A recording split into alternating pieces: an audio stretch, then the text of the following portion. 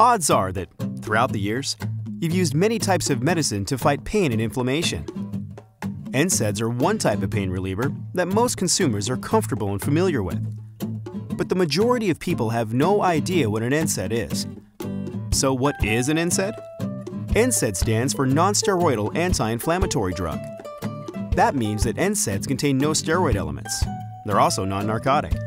In fact, many of us consider them to be among the safest medicines we can take.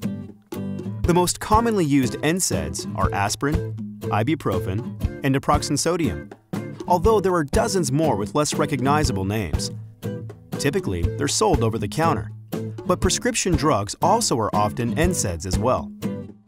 As you walk through a drugstore, you expect to find NSAIDs in many of the products sold in the pain relief aisle. What you might not expect, however, is that those same NSAIDs are also in cold and flu medicines, as well as analgesic muscle creams and pain relief patches. In fact, if you could tell which products contained NSAIDs, your drugstore shelves might look like this. So it's easy to get more NSAIDs than are good for you. The recommended dose varies with the specific NSAID you're taking, so ask your healthcare professional how much is safe for you.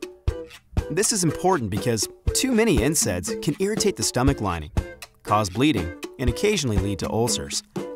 There are also risks for your heart and kidneys. That's why the only safe way to use NSAIDs is to take the lowest effective dose for the shortest period of time. So how do you use NSAIDs safely and effectively? The easy answer is, know what you're taking and how often you take it. What you don't know can hurt you.